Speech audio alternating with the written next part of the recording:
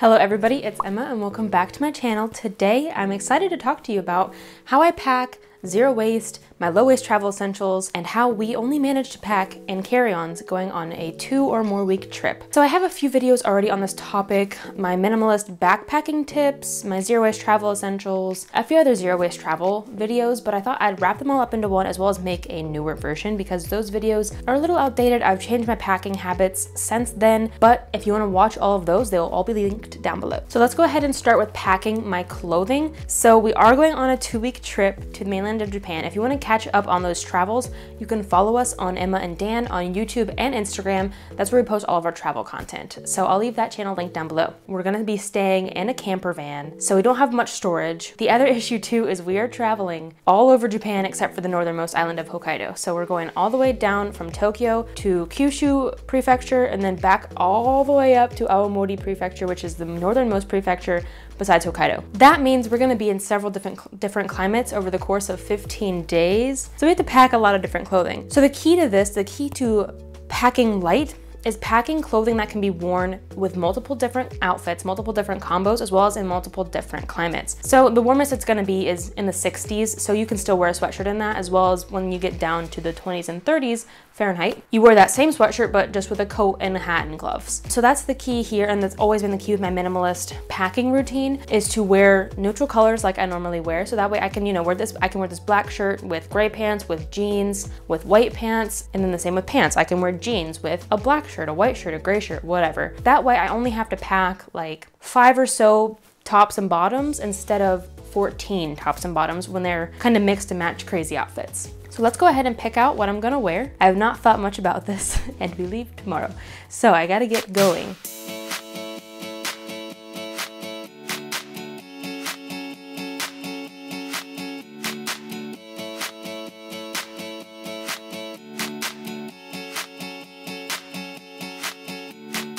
I've got 2 t-shirts and 4 sweatshirts.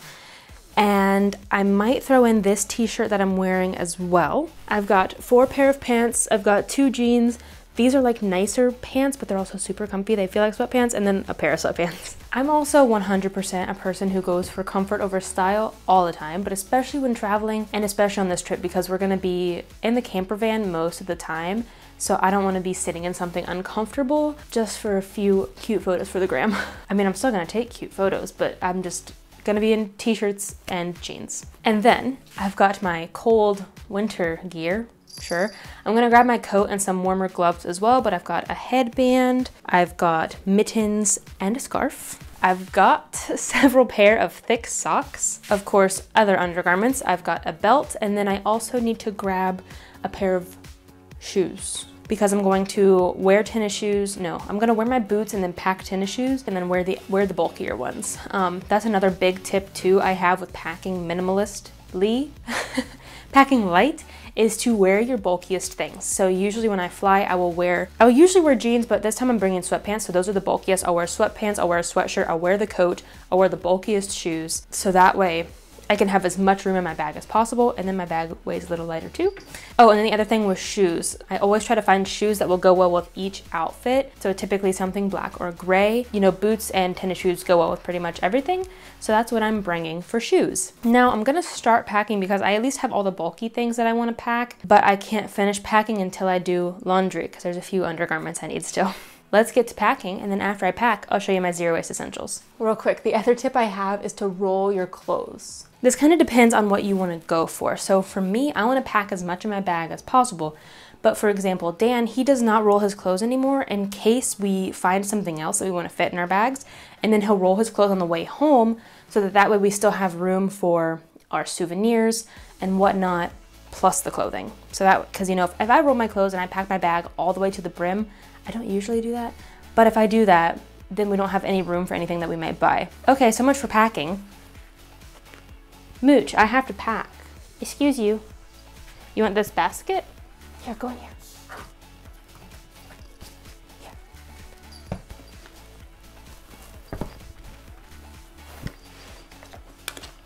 Another tip I have too is to start with the bulkiest items because, they're the hardest to squeeze in later.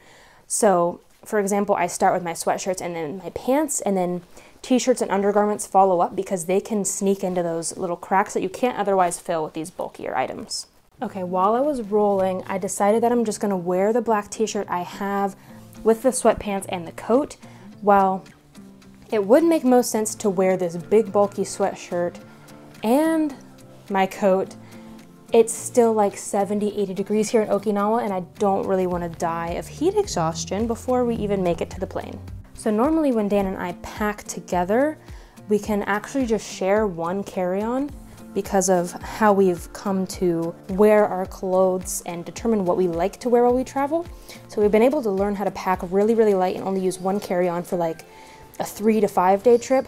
But since we're gonna be gone for about 15 days in multiple climates, we decided that this would be best. So this is my main bag with all of my clothing, but I'm also gonna be bringing a book bag because, as we'll probably see soon, this isn't gonna have too much more room in it.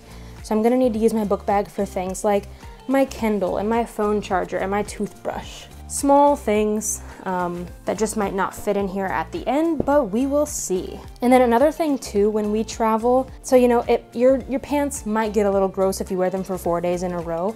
So we'll just wash items in our hotel, Airbnb, hostel shower, and then just leave them to hang up. But this time, we're staying in a van that does not have a shower. So what we're gonna do is, once we get settled for the night, we get our campground and so forth, we're gonna find a laundromat and then do a quick load of laundry if necessary. Especially when it comes to undergarments, because I don't wanna have to pack 15 undergarments if I don't need to. Like I said, I'm still waiting on a few things to be washed, but that is pretty much it for clothing.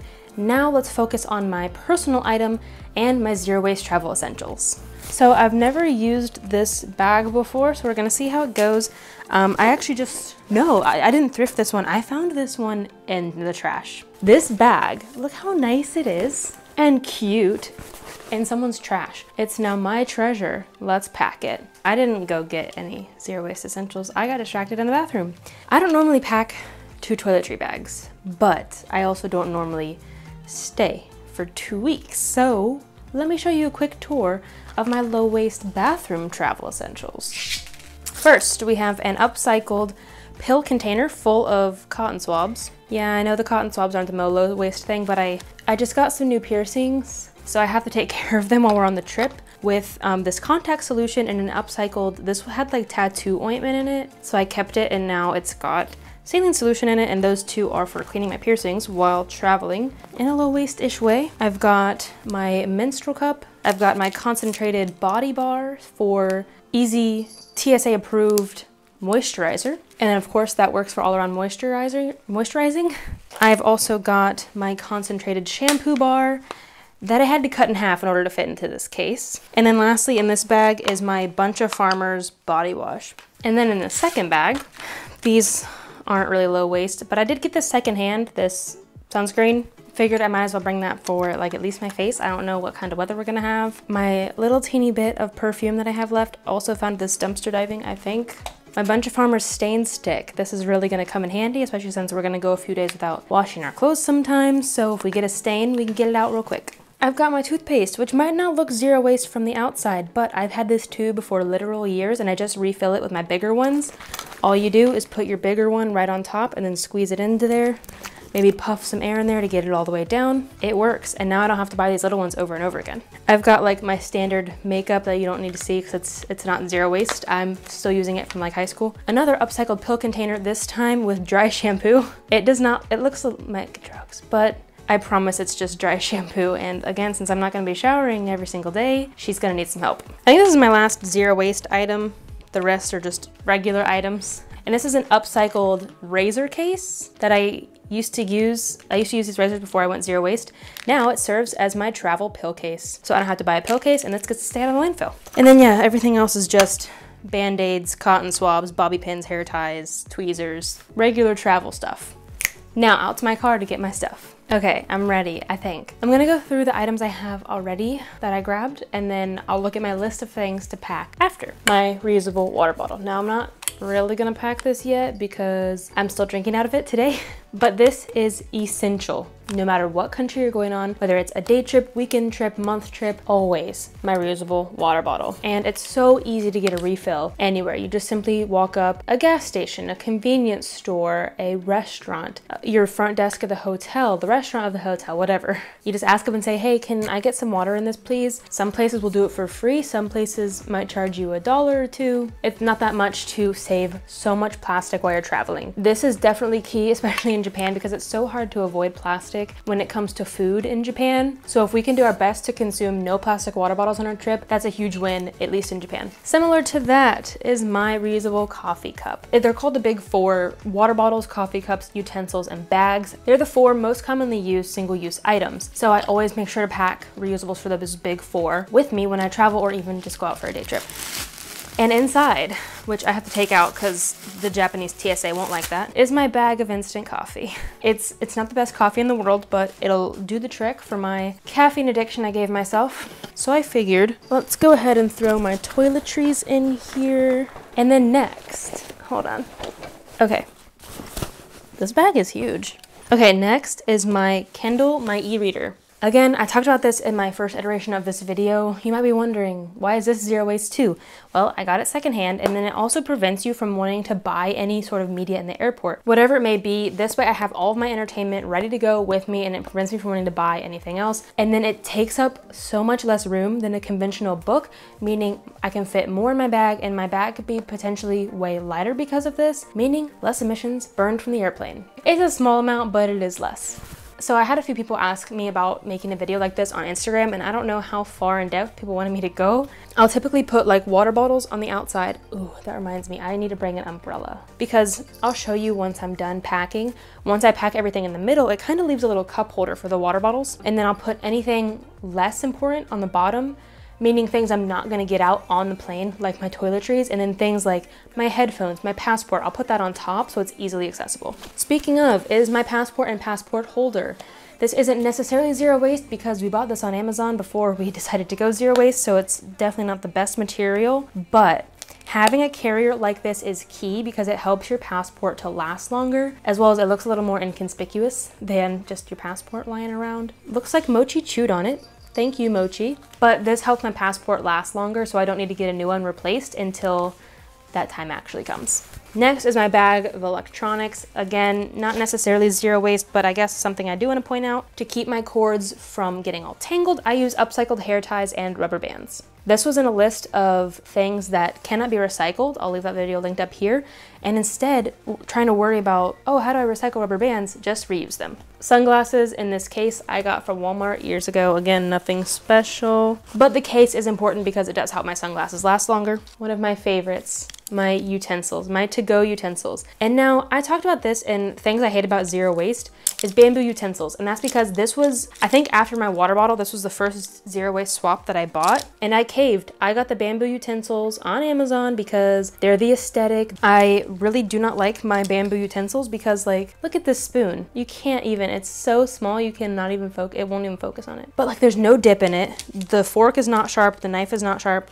Going back, I would just use some silverware that I already had in my kitchen, but since I already bought these, I'm gonna get the most use out of them that I can, and they'll really come in handy in our van and hiking and stuff. And then also I got some chopsticks at a secondhand store. They were brand new, but secondhand. Those reusable chopsticks come in so much handy in Japan because they always have the single-use ones. What else? Ooh, this bag has a lot of goodies in it. Several reusable masks with me. This sure wasn't in my first iteration of low-waste travel essentials, and that is a reusable mask. My reusable bag. You can take whatever reusable bag you want. I just take this one because it wraps up super small like this. I've also got several homemade reusable tissues / hankies. They come in handy for everything from like a reusable napkin, literally if I need to blow my nose. Again, another one of these razor cases that I'm using as a pill case, hand sanitizer, which isn't zero waste, chapstick that's not zero waste, and like my aux cord and my phone charger, my car charger. I know I said this was gonna be zero waste travel essentials, but I decided I'm just gonna show you everything just for funsies. And the last thing I have to show you is my yen. So we have our cash yen, and with the yen currency, they go all the way up to the equivalent of $5 in coins. So having a coin purse is key.